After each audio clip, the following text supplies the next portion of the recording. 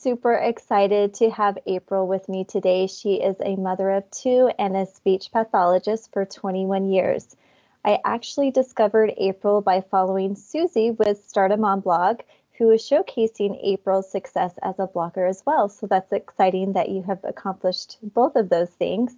And that is another amazing mom first career, which I'm hoping to showcase soon as well. But what really excited me was to hear that you were able to do this on a part-time basis. Yes. And I instantly wanted to learn more about it. I have already showcased the flexible world of nursing, and I'm just trying to find as many healthcare opportunities out there for girls who are super excited to be moms one day, but they want to have a flexible career on the side that allows them to be there for them. So thank you so much for being here, April. Welcome. Thank you. So tell us how you discovered speech pathology and knew it was the right career path for you. Yes, it's hard to believe when I hear you say 21 years, that's a really long time. But it's been a wonderful career, and I hope to do it through retirement. So when I was in college, things were a little bit different than they probably are for young people now when they start college. A lot of people at that point, when I graduated 27 years ago, by the way, a lot of people were undecided in their majors and they really weren't sure what to do. And I'm sure that's still the case for a lot of people. But I took my first year just general education and I still wasn't sure. So I used my college's career planning and placement center to do some testing to see what my interests were. And on every single category, speech pathologist kept coming up to the top. So I thought, why not? So I just took the general speech pathology course and fell in love. And it's been a perfect fit. So that's exciting to hear. I went to college a very long time ago as well, but I didn't have a resource like that I was at least aware of when I was going to college.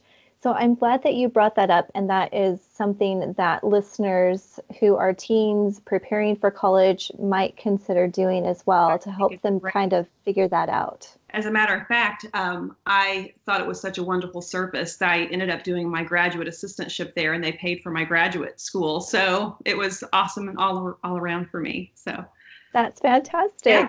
So I know that I was talking to my daughters about this, and they're like, what are speech pathologists? What do they even do? And I thought, you know what? I bet there's a lot of girls out there that aren't as familiar with this career choice.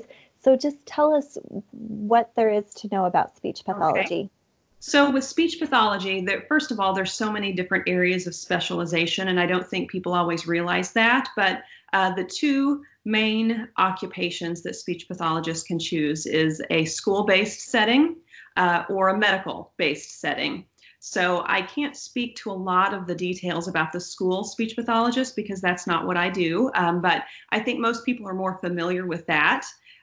They work with children K through 12, depending on what area of, what school that they're in, and they work on speech and language deficits in the school system. But I chose the medical path, and I've worked in both a hospital and outpatient clinic primarily throughout my career. So I happen to work with adults. You can also work with children in hospital settings, but I work with only adults. And I see patients primarily that have some sort of neurological deficit that has caused them to have speech language difficulties. And it's not just speech and language we work with. We work with speech language swallowing, which a lot of people had no idea that we see a lot of people in the hospital setting that have difficulty swallowing, voice, and also cognition. So a lot of areas. So our population is a lot of stroke patients in the hospital, Parkinson's disease, multiple sclerosis. My specific caseload, I see a lot of people that have had sustained a concussion as well. So it's just super fun and exciting. I love it after all of these years. It's just really interesting. That's super interesting. So when you separate the two environments, the school environment opposed to like a medical environment, I'm guessing that there's a little bit more income potential in the medical environment opposed to the education, or do you even know if there's a difference there? Well, let me just say, if I'm being very honest, speech pathology is not the most lucrative occupation, but in the school-based setting, it is what the teachers would make is what a speech pathologist makes in a school setting. In a hospital-based setting, it's fairly variable in different parts of the country. A lot of speech pathologists in nursing homes actually make more money per hour than typical hospital-based speech pathologists. So, and the nursing homes, by the way, that would be considered a medical-based speech therapist. But it's still not fantastic. That would probably be my only negative. It's slightly better than working in a school system, but not much. So kind of a crazy question for you. Since we're talking about mom first careers, and I've been chatting with a lot of moms who've been able to, oh, there goes my cat. Sorry about that. I've been talking with a lot of moms who've been able to start businesses out of their homes. Is speech pathology one of those that could possibly happen in a setting within the home, or not at all? I've never done that. I'll just throw that out there. But I know that there are some practices that people are trying to do, the I guess, therapy sessions. It's really hard. After doing this for so long, it's hard for me. I'm a little bit old school. There's so much personal connection when you're one-on-one with an individual.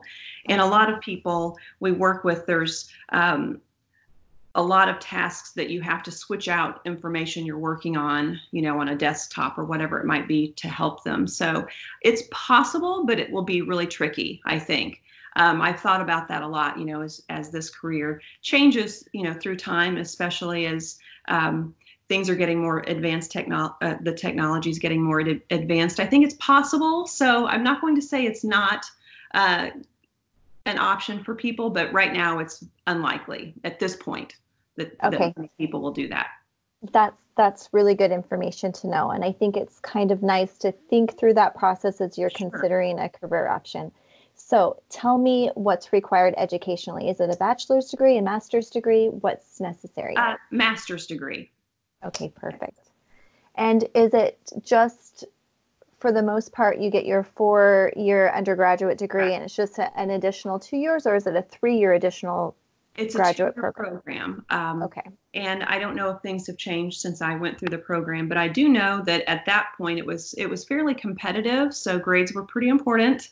And there were usually a lot of applicants that they, would narrow it down to. I know when I applied, for example, they told me that there were over 250 applicants and they took 25. So it was incredibly stressful, but it's also very doable. So, and there are a lot of schools that have great programs.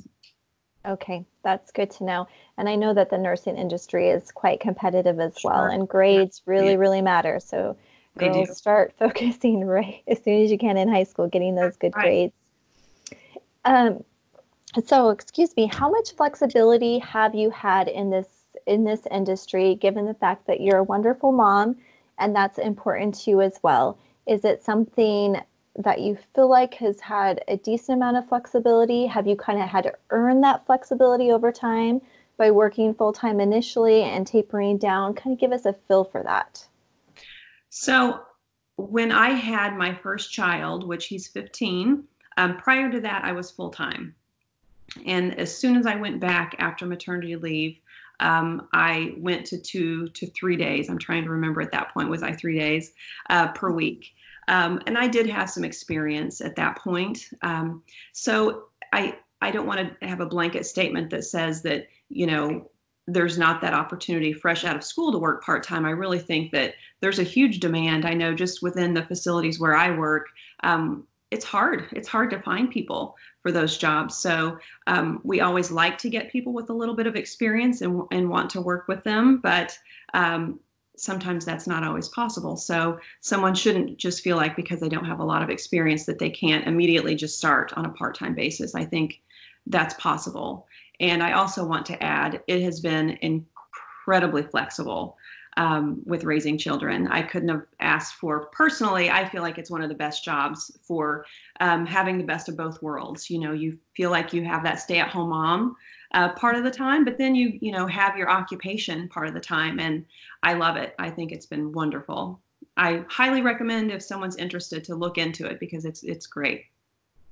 I love that. And I love your passion for it. I can tell that you just found your calling in life.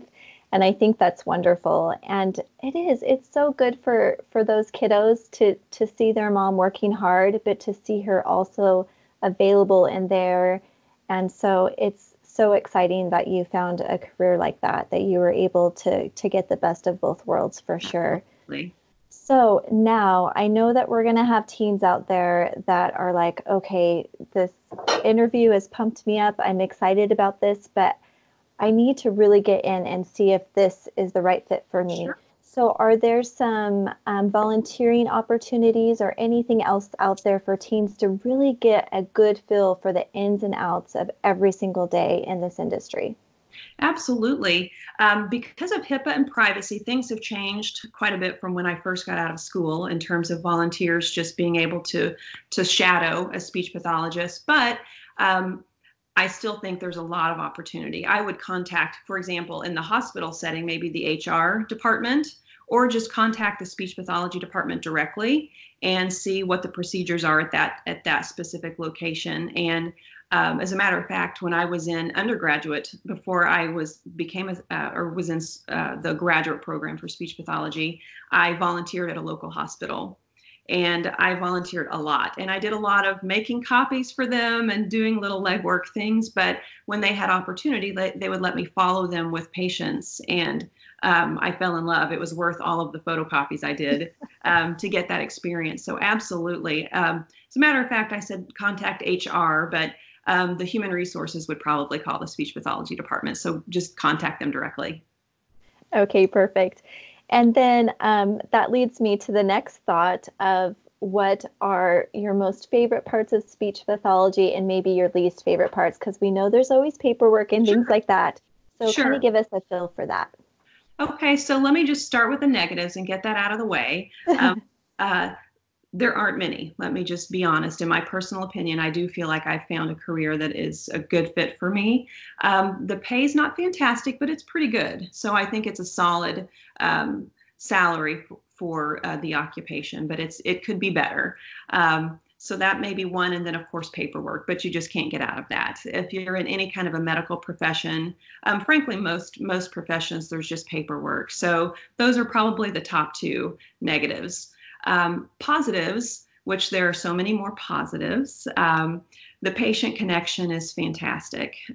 If someone is looking for a career where they really feel like they can walk someone through a process and help them, this is amazing because you get to see people going through each stage of improvement, and it's incredibly rewarding. As a matter of fact, I've developed friendships with a lot of my patients that, you know, I try to call them and keep in contact afterwards because you get to know the patients really well and their family members also. So to me, that's the top. Perfect. Um, so any final words of encouragement for those girls out there watching this in terms of finding a career that fits for them, or anything that you want to add in this speech pathology area? So it's hard. It's hard to find a good fit. And I can say that, you know, as a woman in my 40s, it's still hard for a lot of my friends. You know, they are still thinking, you know, maybe I should go back to school for this or whatever it might be. And so it's a challenge. My advice would be just to, you know, try different volunteering is great. Try different volunteering in different areas that you think that you might enjoy. You know, you might even take a class here and there. And I think it becomes fairly clear pretty quickly if it's not a fit. There were some classes I took in college that I immediately thought, okay, I thought I would love this, and I completely don't. So, you know, just put yourself out there and try and ask around, and, you know, go to, you know, work day with someone, or spend a little time in their office and see what you think. Yeah, that's really good advice. And I'm wondering, I have kids in high school now, but I don't know if they have any classes in the high school setting that are targeted more towards this profession. Maybe it would just fall under like a health professions class. Health professions, I think it's one of those things that unless they specifically seek that information, sometimes because there are so many professions out there, unless you're proactive in looking into that. So it's hard. That's hard. Yeah, always hard.